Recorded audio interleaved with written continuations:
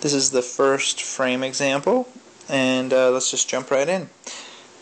Jim made a custom pull-up bar in his room. The profile that you see below is the frame design with half of Jim's weight applied. Find the reactions at A, B, and C.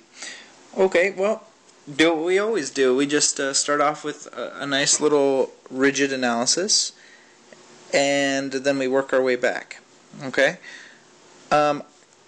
If we do that, let's just do a quick little picture. You have something along the lines of this. You're going to have A, B, C. A, B, C. It doesn't really matter at this point about C, but it's always good to have it in there just so that we know where things are. So I'm just going to keep all the dimensions the same, and we're going to work it. You're going to have an AX component and an AY, as well as a BX and a BY. Very good. So let's do, I say we do moment about A. That will take a few things out.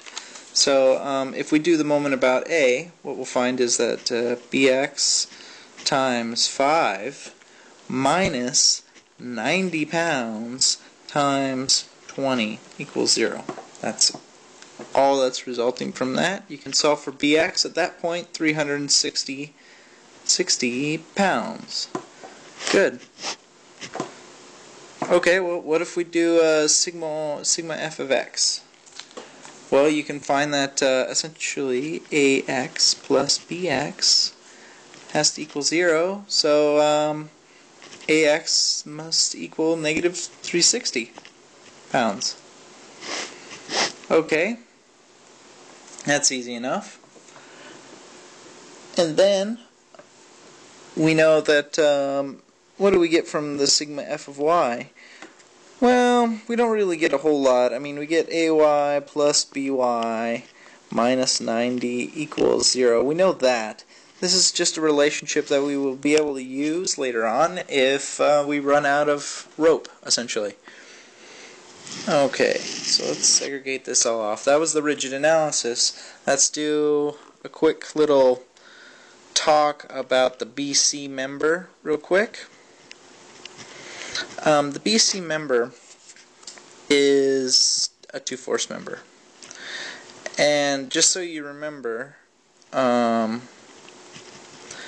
two-force members must be equal and opposite. So in our case, when we have a B force equaling, let's see, equaling this way at 360, and then this way at 360,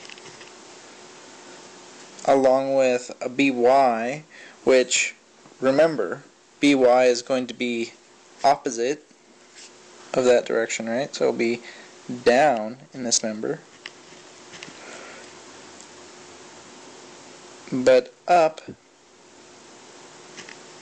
in this one, CY. Okay? So just realize that we know that BY is equal to negative CY. We know that. And we know that CX is equal to opposite of, it's equal to 360 as well, but in the direction that's indicated in this graph as well. So we know this. We just kind of carry this along with us. A lot of people don't even consider the reactionary forces at B because we know that C is a two-force member. You can actually work things from there as well.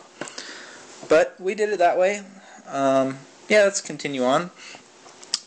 Then we'll touch on the ACB member,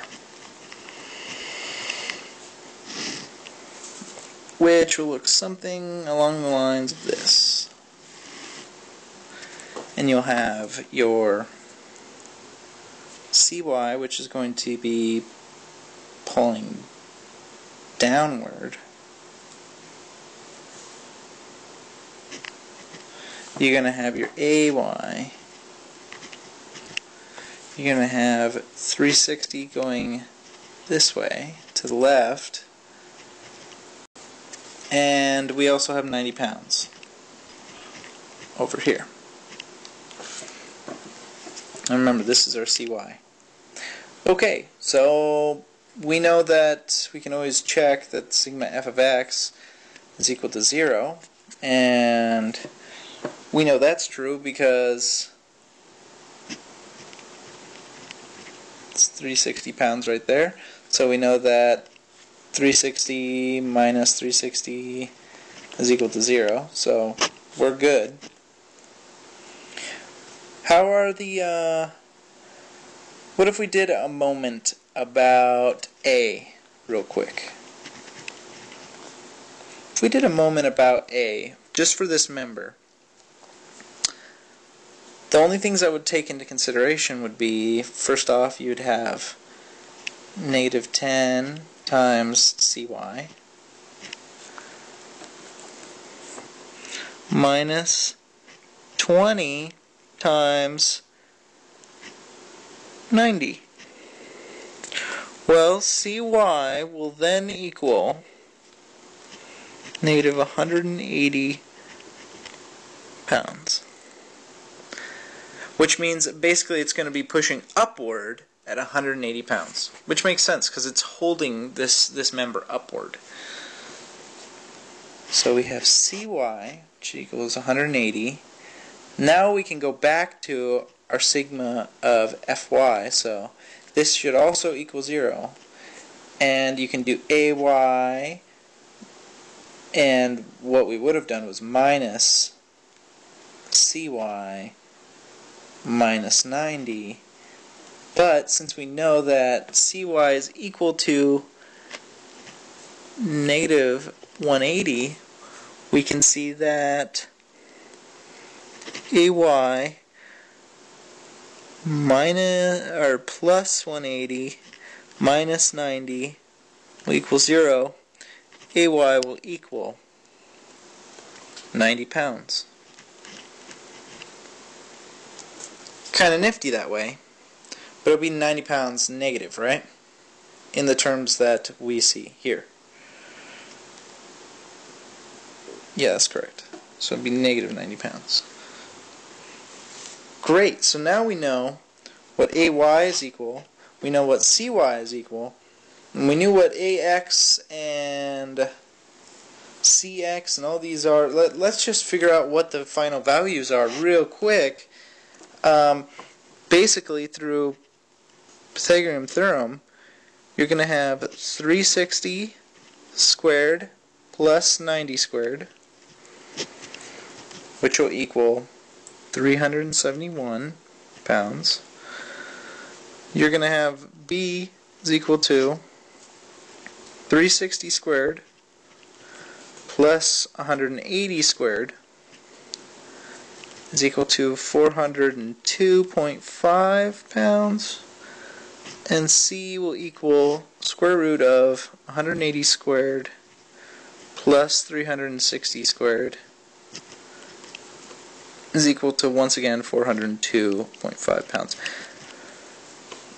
And it shouldn't be a surprise to us that both the force reactions at B and C are the same, because it's a two-force member.